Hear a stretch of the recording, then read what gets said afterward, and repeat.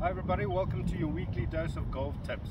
So we've got a nice putting drill here for you guys today, and it involves an alignment stick and obviously a putter. So if you're a golfer who struggles with distance control and moving in your putting stroke, this drill will be perfect for you. So what a lot of people, why they suffer with distance control is because they're using a lot of wrists and because their head and body is moving too early. So if we take the putter back and I use too much wrist and I follow the ball like that, that's where you will struggle with distances. So what we have the alignment stick here for is actually just to stick the alignment stick on your putter, put the putter in your sternum, so then you make a couple of practice strokes and you can actually see the putter move nicely together with my shoulders. This is the incorrect way. We do not want to see this. This is where the problem lies.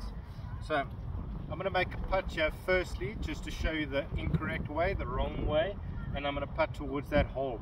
Alright, so just going to set up, aim for the hole, and then putt incorrectly and show you the wrong way of doing it. So here we go. So it's a lot of wrist here and then moving up too early and then struggling with distances. You can see that ball's raced past the hole. Alright, so now we're going to do it the correct way. I'm going to stick the alignment stick right on the putter into my sternum. Just take a practice feel, using the shoulders, keeping my head nice and still. And then once I'll get over it, just put the putter down, line it up. There we go, very happy.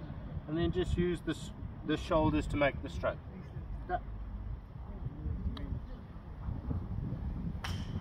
Much better pace, but my alignment was a bit off. So this drill really works for you guys. If you don't have an alignment stick, come over to me. I'm here always on the range.